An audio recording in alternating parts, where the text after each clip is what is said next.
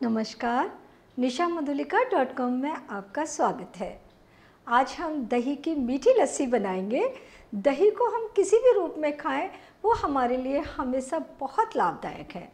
दही में proteins, calcium, magnesium, vitamin B6, vitamin B12, बहुत सारे मिनरल्स पाए जाते हैं जो हमारे शरीर के लिए अत्यंत आवश्यक हैं।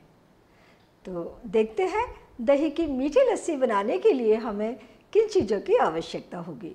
दही, 1 कप दही ले लिया है हमने। 1 गिलास लस्सी बनाएंगे और चीनी और ये 8-10 हमने बर्फ़ के क्यूब्स ले लिए हैं।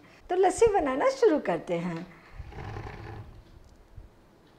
ये दही को हम जार में डाल देंगे, मिक्सर में।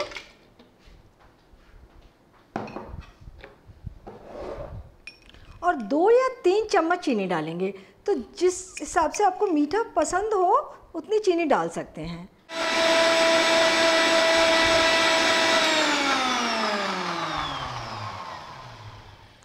ये चीनी घुलने तक हमने दही को फेंट लिया है और अब हम इसमें बर्फ़ के क्यूब डालेंगे और फिर से फेंट लेंगे।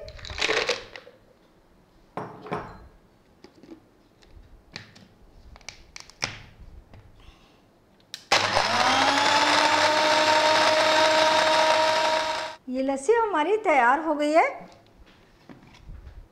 बहुत ही स्वादिष्ट लस्सी बनी है। गर्मी के मौसम में आप दही की मीठी लस्सी बनाकर कभी भी पी सकते हैं। ये लस्सी शरीर को बहुत ही तरावट देती है और बहुत ही फ़ायदेमंद है।